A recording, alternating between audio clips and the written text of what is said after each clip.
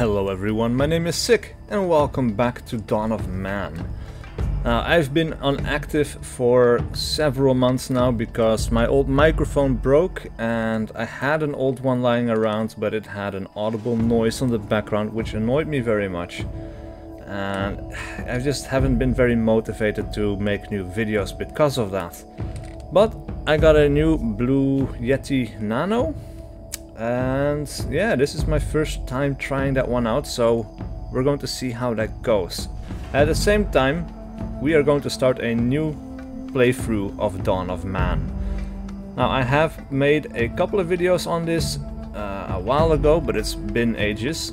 I've learned some things. And yeah, I also felt at that time like I wasn't really playing the game right, but I'm going to get into that in a moment once we get into the game. So we're going to start a new one, and we have several options available. We can start on Continental Dawn or the Northlands, which is challenging, but I'm not going to do that this time. We're just going to start on the Continental Dawn scenario, and then we can have a look at the different starting areas. So we have Lake Valley, we have Mountain Lake. That one looks interesting. Will restrict some of our building space, I think. Maybe harsher winters, I'm not entirely sure. We have the River Fork, Merging Streams, Forest River, Twisty River. I don't remember which one I started on the last one, but Mountain Lake or Lake Valley looks pretty cool to me. And actually we have mountains here and mountains there. I don't know how that would affect us, but actually I think we're going to go for Mountain Lake. Now, one thing that I did in the last season, which I want to do again, is something I like to call ethical hunting. And I'm going to get further into that as we get into the game as well. But in honor of that, I'm going to call our settlement Etic for our Etic for ethics. Yeah. Seems nice. Now, game mode will be normal. The starter conditions can be changed, so settled or nomad. Start with no structures but extra resources, so you can choose your own location to settle. Now I'm going to start with settled. And now let's begin. Alright, so now the reason why I thought I was playing the game wrong before was because progress in the early game is very slow. And I mean really slow. And that is because you unlock new technologies through knowledge, and knowledge is something you gain as you do things several times. Yeah, and that can take a long time, because in the early game you really don't have that much to do. And yeah, because of that I felt like I was playing the game wrong, but it seems like it wasn't true after all. Anyway, I think it's about time we start to build some things. Now we have some villages, or some houses, and some villagers. We have a crafter over here. So let's have a look. We don't need to build any new tents for now, I think. Storage would be nice. We don't have a storage tent, but we have a wood pile over here. I don't think we have a stone pile yet, but that is something we can also use. So let's go into storage and make a rock pile right about there. Somebody can start building that. And as for production, we already have a crafter. We have a hearth, which is standing right there, but we can use a skin dryer. And I think we are going to place that, let's see, roughly over there. And then later on we can have some more storage for food, when we can fish and different things like that. So we can place all of that there, the meat, and then we can store the skins somewhere as well. Now, meanwhile, we need some tools for our people. We have some bifaces, but we have more people than we have bifaces. We have some spears, so that is good. That will allow us to hunt. We have some raw skins, which need to be cured. And yeah. Let's see. For production, what else is there? We have the skin dryer, the hearth, the crafter, and that is basically it. That means we should start hunting some food. Now, when we press tab, we go into what the game calls, I believe, Primal Vision. That's it. In Primal Vision, we can see all the animals around us highlighted. also in terms of difficulty of killing them. So over here we have an ancient bison. He is orange. That means he can put up a threat. Back over here we have some mammoths, and these are truly huge, but also a enormous danger to our people. They cannot be hunted by themselves. We have some fishing spots in the lake, and over here we have a little group of reindeer. And here is where the ethical hunting comes into play, because we're not just going to hunt all of these creatures. We're also not just going to leave the babies alive. We are going to have a look at the 3 adults in the group. Now we have 1 female, we have another female, and we have 1 male. That means that we have a surplus of 1 female. Obviously we're going to leave the young ones alone, because, well, we're going to assume, I don't know if the game actually models that, I still haven't found out, but I'm going to assume that this herd needs the parents to function, and that these will grow up, and that they will have babies, and that it's a living ecology.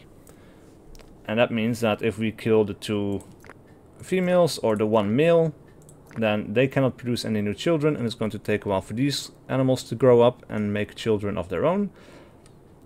And also, you know, they should have some protection of 2 males, or 1 female, 1 male adult reindeer is what I actually meant to say. So one of these is superfluous, and I say we can hunt that one. Alright, so when we tab out again, the game resumes. And that is basically what I mean with my ethical hunting. We are not going to take any more than is necessary. We are going to do our very best not to kill every single animal in a group, but we can only hunt those animals that will not endanger the continuance of that group. Now, meanwhile, we have some flint which we need to gather. We also have sticks, and we can actually automate that a little bit. We have, for example, the option to gather sticks in this area, and there's a ton of sticks over here. So let's place that down. Let's have 1 person to gather sticks. We have obtained flint, which we can do. We can cancel this task and leave it on that task, and that should work. What else do we have? We can hunt, but we are going to manually hunt. Like I said, we want to do ethical hunting, so we are going to look at every single reindeer or any kind of animal. Now this animal, this is another thing, is wounded. The hunter has given up, because we just got a notification that yeah, the reindeer got away. Now this is not acceptable. We hit the animal, it's wounded, therefore its chances of surviving in a realistic fashion are very limited, and it has a long life of suffering ahead, or who knows, but it's not going to be a happy life. So we're going to recreate that hunting task, and then someone else is hopefully going to finish the job for us, so that that animal doesn't have to suffer for very long. Meanwhile, also, let us see, we can expand some of our tooltips. We need to have a time table here somewhere, I think. General. We already have a general, we don't need that one. Defense, speed, there we go. So let's press play, people can continue. Later on we can speed up the time by quite a bit, but for now I just want to go through our options. So we have fish, we can say we want to fish this area, so we're going to fish this bank, and we're going to fish that bank right there. Then we also have the collecting and harvesting of wild plants or obtaining stone. Now stone for now I don't think we will need, but collecting wild plants is very nice. For example, we have some raspberries here which we can harvest in the summer. We have some blueberries which we can also harvest in the summer. We want to do that automatically. We don't want to keep reminding ourselves of having to do that. So we're going to create a task right there. And let's see, we can also create another task maybe somewhere else. Right there. Right, first animal hunted, reindeer, and we get 1 knowledge for that. Now someone is going to come over and is going to slaughter the animal and bring back 4 raw meat, 2 raw skins and 1 bone. So that is quite good. Now that gave us our first knowledge point, and the first thing we can unlock, well, basically everything costs 5 points, so we have to start getting busy here. Right, so as for this, I don't know if people actually have fishing tools. Where can we see that? We have spears, knives, one fishing tool, but we are fishing 2 banks. So let us create a second fishing tool. And maybe 2 spears. And then 3 bifaces, so that at least every villager in our town has a knife. Oh, in that case, you might also make 3 spears. Alright, so we can speed up time a little bit. Let's say ×4. Let's have a look at what else we have over here. So we have our overview of all the resources that we have, so we don't want to have that. General resources is all accounted for. Attachments, animals, not necessary yet. Defense, food chart, straw chart, and a workload chart. So let's have a look. Yeah, not really necessary. For now, this will do. Right, so the first structure, skins dryer, knowledge +1. Let's have a look over here. So people at this point should be able to bring skins over here, and they will be left to dry. And there we go. First skin is up and hanging, but it only fits 2. And I think we have several, we have 6. So we can build some more. And I think we can also get more knowledge points if we build 5 of these. So let's say we will build another one right there. Maybe I can hold shift to place more. I don't remember exactly. Let's say we... Oh yeah, hold shift to place multiple. So we're going to place 1 there. And then we're going to place 1 there. And 1 there. In a nice little grouping. Alright. So people are gathering sticks. People are gathering flint. People are going to harvest this food in the summertime. Which it is not right now. Alright, so we achieved... or found 10 flint, and now this work area is exhausted. I think the task also automatically removed itself, so that is quite useful. We can also maybe gather a couple of stones, why not? We got some more knowledge for gathering sticks. And let's see, is there anywhere else that we can get flint from? Because flint is very important for all of our tools. We have flint up in the mountains, but we cannot do this until we have composite tools. We have iron ore, which requires iron smelting. So for now, let us say we can... Yeah, alright, so we have 2 over here, but first let's exhaust what we have close by, and then we can move out a little bit more later on. Now we have 5 raw meats, 5 fish. This is all not dried. That is something that we will need to fix. Let's see. We need a food dryer. Now the first thing that we are going to unlock, therefore, is going to be the food drying technology, because it will allow us to save food for much longer. And of course, winter is a thing here.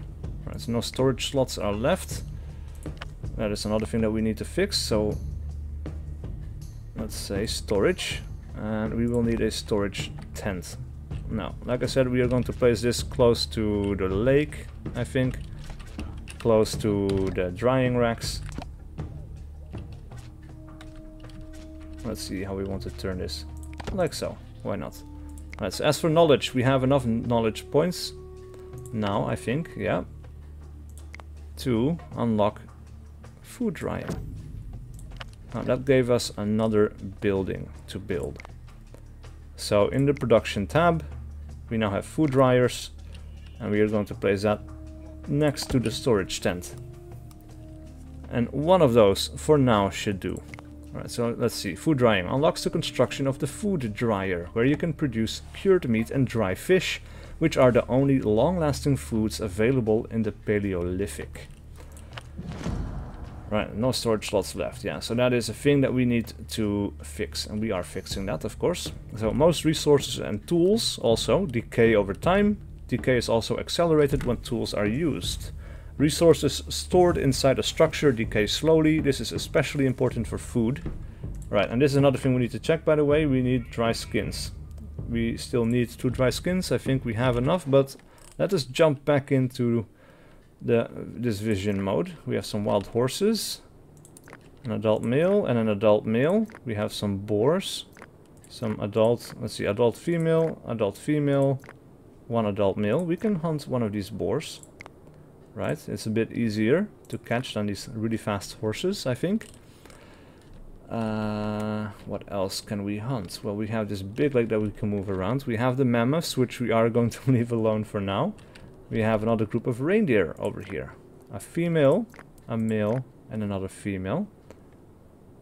I suppose we can hunt that female as well, because we are going to need lots of leather, not just to build things, but also to maintain the buildings we already have. Well, let's see, this stick gathering task. How do I select this? Come on. Seems like it's over here. Right. Let's assign one more person to the gathering of sticks. We need a lot of those to build all the materials and things that we need. Let's make this a high priority. We already have the skin dryers, or quite a few. We also need more sticks for the food dryer. Let's see, milestone unlocked, hunting and gathering knowledge 2. We have a milestone. Very nice. Hunting and gathering. Right, reindeer has escaped. We are going to pause this game and we are going to hunt it again. Because, of course, like I said, we are not going to allow these wounded animals to live and suffer for too long. What we hunt, we will kill also. Even if it takes a long time to chase it down. Because that is the ethical way of doing things. Anyway, so we have 2 huts. We have 3 people living in each. And we have... I think we can use a tooltip for people. Do we have that? Ah, it's over here. We have no more space for more people, so we will need a residence. We will build a tent. We're going to turn that slightly. Right there. Which is also going to require sticks as well as dry skins. Alright, so this animal is very close by. Someone should really come and hunt it. And I think we have one hunter coming over. Come on, you can do it. Yes. Alright. Now, leave the woolly rhinos alone, please. Because that is going to be very dangerous. Right, so we also acquired 10 berries. From over here. That is good. We have some barley, which we can harvest in the fall. And we have a first storage tent. So we get some more knowledge points for that. For now, we are not going to allow the storage of materials. Clothing can be stored until we get some more storage places. But for now, tools, food, and clothing will be maintained here. Right, some berries are already being brought over. Now the food dryer is also of the highest importance. We are going to increase the priority of that. But we are simply still waiting for sticks. Right, some more skins have dried and are immediately being brought over to the tent, it seems. That is good. And now we need to wait. It's still saying this, but why? Maybe because I disabled the storage. Well, let's turn it back on for now and then we'll see, I suppose. Sticks and stones and flint will be saved up in the rock pile. Wood and sticks will be saved up in the wood pile. But meanwhile, let us take a look at what we would unlock next.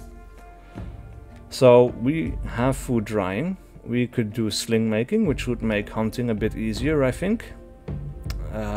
Tanning, which is also nice. Funerary rituals, which is not really all that, or it's not going to give us all that much, I think. Not in the early game anyway. We have sledge making down the line, but for that we need to be in the Mesolithic age.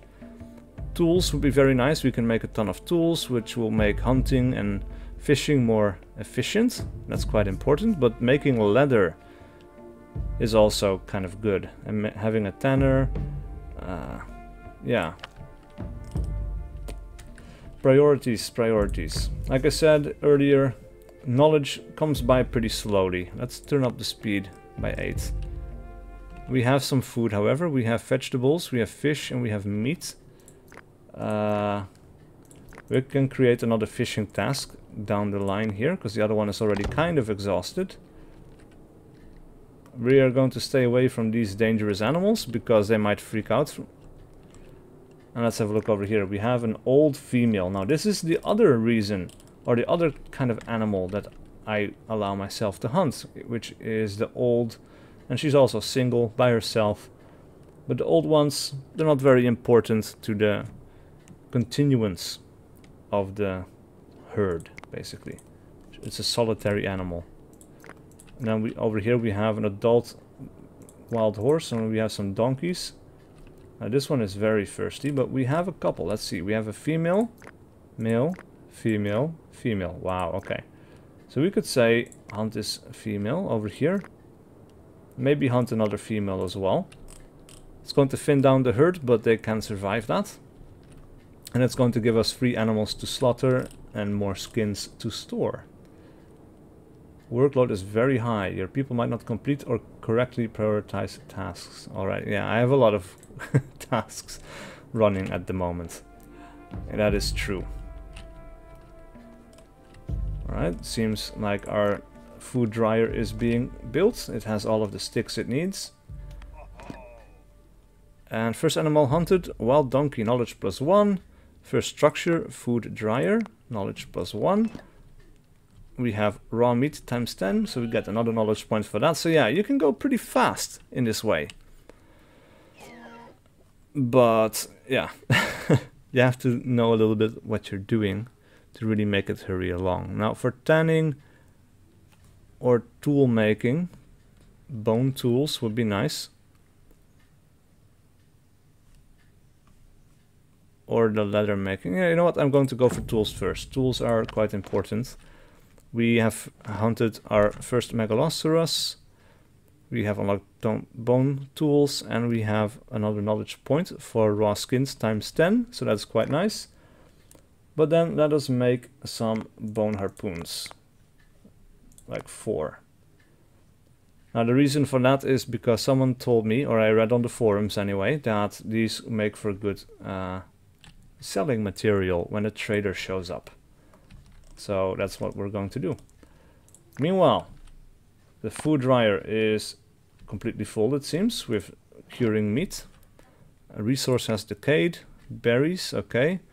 And we have acquired 10 dry skins, and that brings us up to 5 knowledge points again. So we are going to unlock tanning. Now, when we click on that, unlocks the tanner where you can produce a leather. Now let's have a look. Production, we have a tanner. A place to make leather from raw skins. Now let us put that down.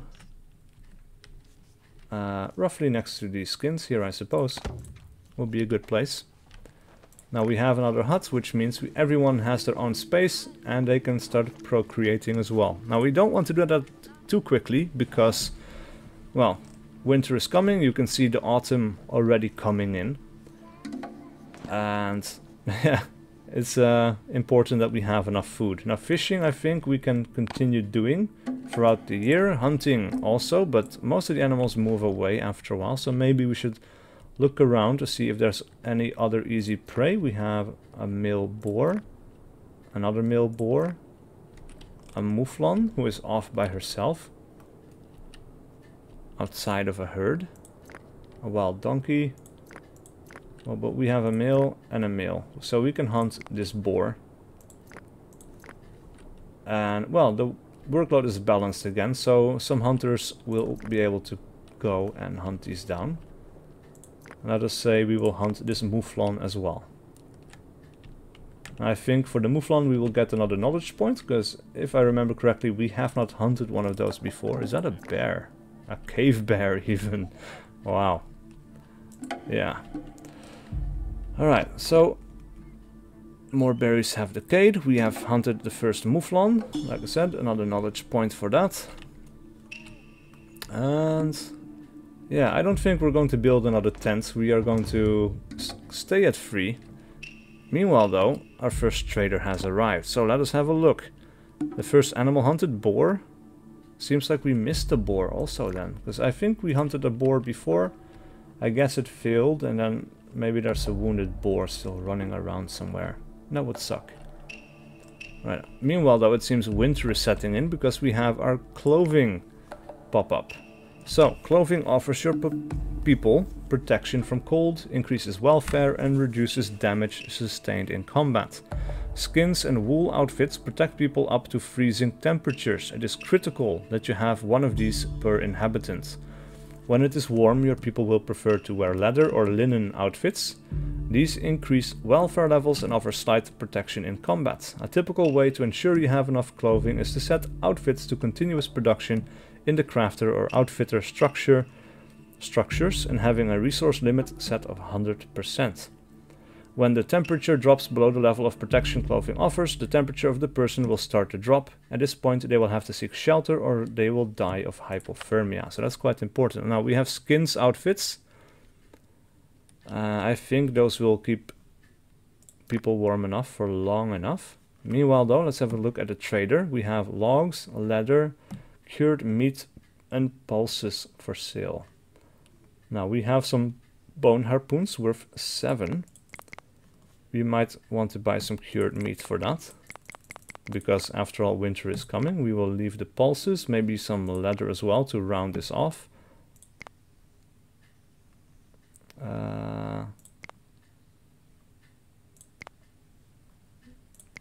Alright, so that's 20. We would pay 21. Maybe we can do it with something else. 14. What else do we have for sale? We are not going to sell food. Dry skins, I think we will need. Alright, we'll pay 1 more. It's fine. Acquired cured meat times 10. Knowledge point plus 1. So we need 1 more. And at that point we can spend that on another unlock. And at that point, either sling making seems pretty good for hunting, or dog domestication. After that we could have dog training, and then dogs can help out in hunting tasks as well. Now you don't really get anything in terms of a knowledge point generation when you get dogs. You can't have like, oh, you have 10 dogs in the village now you get more stuff. Doesn't really work. Alright, so we need a log. Let's have a look. This is an oak tree. We are not going to cut that down, but the beech is fair game. However, we need composite tools to cut those down. That is good to know. So I guess our next unlock will be composite tools, so we can actually chop some trees to build the next structure. Now, temperature is dropping. It is freezing. It's -1 degree Celsius or 30 degrees Fahrenheit. And I think we're going to continue this video until we have survived our first winter, at the very least. Just to make sure that we don't die, and then the second episode will be like, oh, sorry, but this one will be 5 minutes long because everyone starved to death. Now, one thing that is really cool, by the way, is that the developers are updating this game to this very day. Actually, last week, a farming update came out where you can have domesticated animals pulling plows and things like that to help farm your fields. And there's different things like that, but also there are new models for the people. So I don't remember exactly what they look like, but you can look at the old videos or old screenshots of this game and see what the people look like. But these models are quite nicely detailed. Oh, we get a storm? Let's have a look. Ah, it doesn't actually show us anything else, but that is not good news. Right, meanwhile, it seems that time has slowed down again. So let's speed it up by 8. There's not much we can do in the winter, but let's have a look. This is almost empty, that one is almost empty, this one is slowly recovering it seems, but almost empty. Let's fish over here, because we have to, kind of. Oh, the lightning. It's a bit scary. Anyway, meanwhile though, let's go up on the mountain here and have a look around. So we have a lot of hills. Lots of materials, lots of flint, stone, I would assume iron as well, that we can hunt. We have some new humans joining the settlement, so now we're up to 9, which is our capacity as well. There's not a lot of building space here, but it should also make for more easily defensible chokeholds. Choke points, sorry. Alright, we survived the winter. Knowledge +1, we have 5, so at that point let's get composite tools. And I suppose at this point we should make a flint axe. And then we can cut down not the oak tree, the beech tree, so that we have a log that we can use for making the tanner. And then we can hopefully start making some leather. Now at this point we have a lot of meat, we have some fish. I think we can say we're pretty comfortable right now. Maybe we should build another hut. So we're going to first build a big circle of huts, everyone facing the same way towards the hearth. That's a nice place for everyone to kind of look out on. Another trader has arrived meanwhile, let's have a look, and he has funerary rituals. Now this is something we can actually buy from him instead of using our knowledge points. However, it says it's worth 100 points, but he wants to trade it for 140 as a commission. And we don't have anything to really trade that for, or we have nothing to trade for that many points anyway. So we're going to ignore this guy for now. And then we're going to put a cut in here, I think, because like I said, we have survived our first winter. We know we can continue for a while. And this is we've been playing for a while already, so it's a good point to cut it off. Thank you guys so much for watching. Oop, the tanner is done, so we need tannin also. Yeah, that's what I thought. That was something I was thinking about. At this point we have a tannin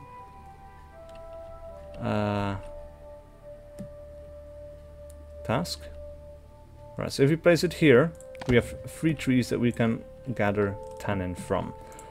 Anyway, that is it. Thank you guys so much for watching, and I will see you guys for whatever video I do next.